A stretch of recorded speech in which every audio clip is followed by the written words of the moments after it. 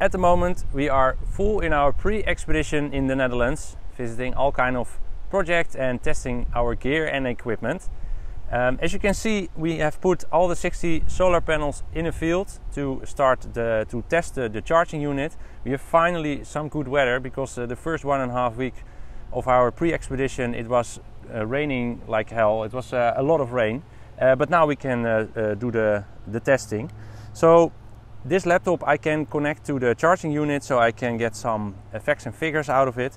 I want to show you at this moment we are charging with 3.8 kilowatt. As it's already beginning of October and the solar panels are laid down flat, this is not the optimal what we can get out of the solar panels. We can get more, but then we need to tilt the solar panels a little bit more, or we have to tilt them. Close to, if we are in Africa, we are close to the equator, so then it doesn't matter if the solar panels are laid down flat on the ground. And we are still thinking of a way to put the solar panels in a small tilt. But yeah, we don't have a final solution yet. So if you have any ideas, just let us know.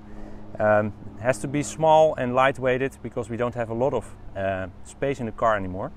So yeah, that's what we want to show today. Quick video about our charging. We will explain a little bit more in more depth how it all works later in a future video. But for now, yeah, this is it.